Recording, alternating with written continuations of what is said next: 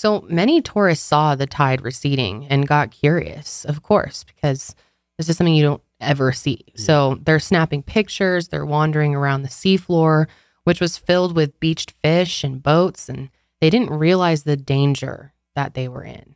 But one young girl visiting from the UK knew that a quickly receding tide was a very bad sign.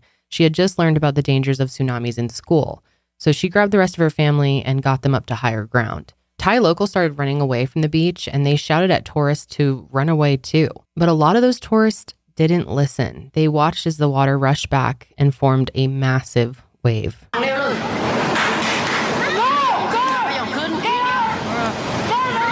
Yeah. Oh my God.